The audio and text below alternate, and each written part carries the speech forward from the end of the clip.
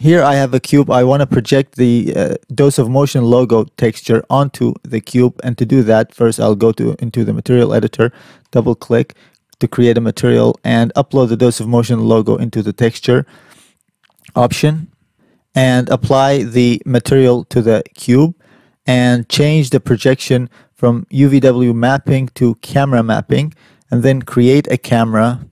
Go into the view, look through the camera and select the tag again, material tag, and add the camera to the camera option.